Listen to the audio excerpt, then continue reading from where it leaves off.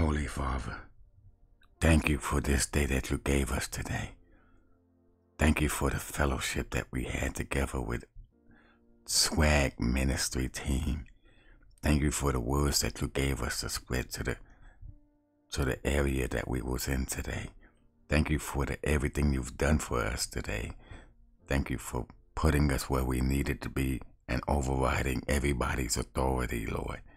Because only you have all the authority and power on this earth. And Lord, you give us the power to do what you want us to do, wherever you want us to do it, and whenever you want us to do it, Lord. You give us the strength, the power, and the authority to do what your will is, not our will, Lord.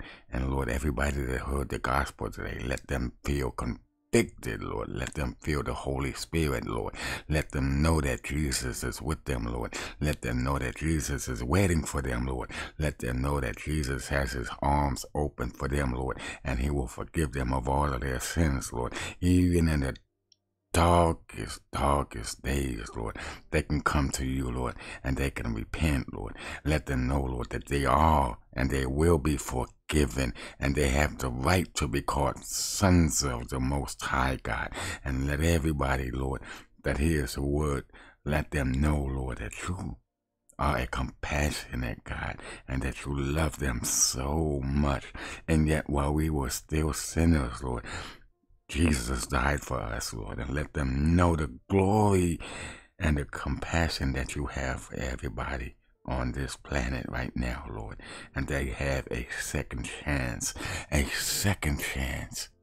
to come to you, Lord, to come to you and to be forgiven and to have eternal life with your Son, your precious Son, Jesus Christ. In Jesus' name I pray. Amen.